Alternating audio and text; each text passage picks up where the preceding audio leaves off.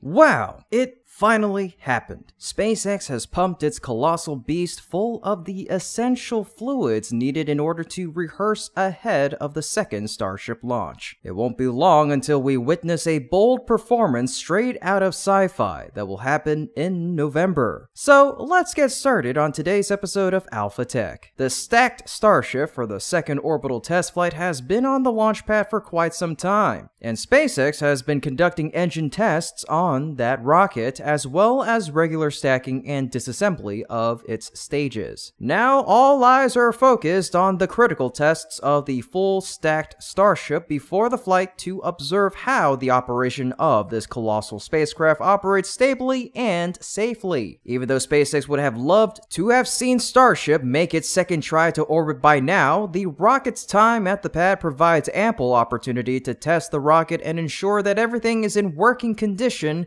when it comes time. And it has finally happened. The most anticipated test, the wet dress rehearsal, or WDR test, was carried out by SpaceX for the first time with the Starship 25 and Booster 9 pair on Tuesday, October 24th. Filling the tanks up with propellants, often part of a series of tests dubbed as a wet dress rehearsal, is one of the few steps before a test rocket can be cleared for launch. After hours of conditioning, the Texas Orbital Launch Site, also known as Starbase's giant tank farm, SpaceX opened the floodgates and loaded Ship 25 and Booster 9 with up to 4,000 tons of cryogenic liquid oxygen and liquid methane propellant in about 90 minutes. At approximately 2:55 p.m. local, SpaceX completed the process of loading propellant into Starship. A couple of minutes later, venting from below the rocket revealed that teams had also chilled the rocket's engines. Chilling the engines is another crucial step before launch, since the extremely cold propellants risk damaging them if the methane and liquid oxygen flow through them without preparation. Ultimately, the total weight of the rocket and propellant exceeded 4,500 tons, as confirmed by SpaceX in a subsequent tweet. Starship and Super Heavy were loaded with more than 10 million pounds of propellant today in a flight-like rehearsal ahead of launch. This once again makes Starship the heaviest rocket in history, the next heaviest ever built being the Saturn V and the N1, weighing around 2,800 tons when fully loaded. SpaceX was also able to drain Starship and return its propellant to the pad's ground storage tanks about 4 hours after filling the rocket. After the company later confirmed that the test was a flight-like rehearsal ahead of launch, that further proves that the data gathered from it would help the performance of Starship and the orbital pad for flight-like operations. At no point during the wet dress rehearsal did SpaceX appear to enter any kind of hold or abort, indicating that the rocket's systems were all working well enough to smoothly complete it on the first try. Besides that, SpaceX activated the orbital launch mount's fire extinguisher system, seemingly practicing the moments before the rocket would otherwise ignite its engines and take flight. That is the FireX system, dedicated to managing any fires under the pad with pipes running throughout the OLM.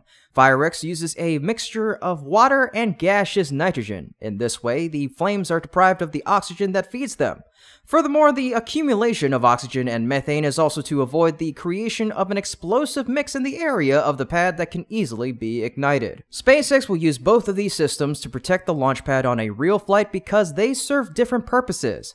FireX clears out combustible gases that may collect beneath the engines before ignition to prevent accidental detonation. Also on Thursday, SpaceX once again conducted the next water deluge test after testing it just 3 days ago. While launching a rocket as massive as Starship is no easy feat, the launch pad is equally integral to the rocket itself. Hence, these tests are a crucial element in Starship's development. A notable feature we can observe is the change from the recent 2 tests compared to experiments conducted 2 months ago. This time, the test featured an extra storage tank and saw more water flow out to match the scale required to protect the launch pad from damage during a Starship launch.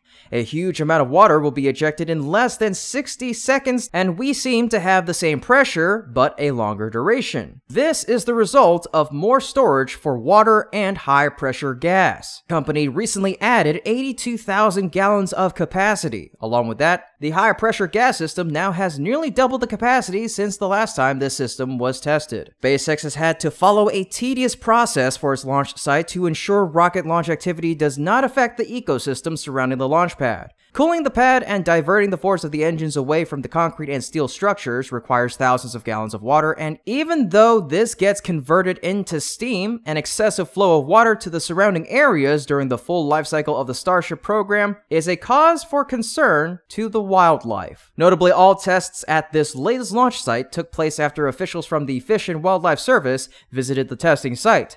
They spent time evaluating the areas around the Starship launch pad. We have a positive sign for this matter, as it's possible that the FWS is in the process of assessing everything as SpaceX continues testing to demonstrate its ability to minimize environmental impact. It won't be too surprising if we were to see them at Starbase again soon. However, to be fair, getting approval from government launch agencies has been a key bottleneck for the Starship program, and SpaceX has spent months waiting for agencies such as the FWS and FAA to get environmental clearance for launch activities. The FWS evaluation is part of a broader environmental assessment overseen by the FAA, and even though FAA officials were optimistic earlier this year in stating that the second Starship flight could have taken place by November at the very least, chances remain that it gets delayed to 2024. Despite this timeline, SpaceX is still making efforts to provide positive signals that Starship could launch as early as November.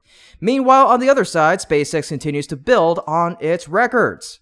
SpaceX has now completed its 75th launch this year, maintaining a pace that is set to reach nearly 100 missions by the end of December. The goal for the next year is 12 launches per month, raising the total number of flights to 144 with Falcon rockets. Similar to this year, most of these missions will primarily be dedicated to launching Starlink broadband satellites. As of the current time in 2023, over 60% of SpaceX's launches have deployed the company's own Starlink satellites into orbit. This highlights the significance of Falcon 9 flights for SpaceX's Starlink network. Last year, SpaceX conducted 61 missions. In 2021, the number was 31. In the past 12 months, SpaceX has launched 88 Falcon rockets in addition to a much larger Starship rocket test flight. The success of SpaceX in recovering and reusing the Falcon 9 rocket boosters and payload fairings is crucial to making this happen. SpaceX has exceeded its initial goal of launching each Falcon 9 rocket booster 10 times before a major overhaul, first achieving 15 flights and recently certifying a booster for up to 20 missions. Technicians can replace components such as engines, heat shields, landing legs, and valves showing signs of wear or issues during flights. With many launches planned for the coming year, 20 flights are likely not the endpoint. To increase the efficiency of SpaceX's launch frequency, engineers have shortened the turnaround time needed to reconfigure SpaceX's busiest launch pad in Florida to less than 4 days. SpaceX has also improved the turnaround time at the launch pad in California. Besides that, SpaceX stated that there is automation at every step, from startup handling to countdown operations to post-flight data assessment, where engineers search for near-miss mistakes that could be signs of reliability concerns. Additionally, recovering most of the rockets after each flight allows for detailed inspections to detect small issues before they become significant problems. All these activities increasing the launch frequency of Falcon 9 will enable SpaceX to deploy a higher number of Starlink satellites in the sky to meet the widespread demand for both civilian and military networks in the future. Well, that's it for today's episode. Thank you so much for watching. We hope you enjoyed it and learned something new. Please let us know what you think in the comment section down below, because your feedback is very important to us and helps us make better videos for you. So for that, once again, we thank you so much, and we hope to see you again next time.